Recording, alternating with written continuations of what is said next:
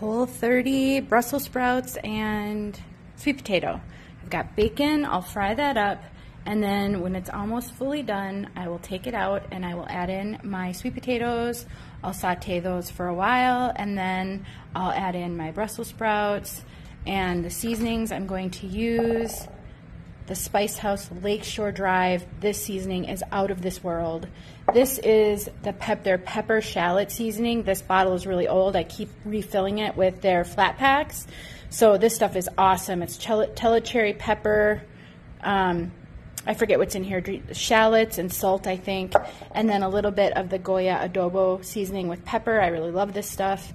And so our fat will be the bacon grease, and this is going to be an out of this world side dish.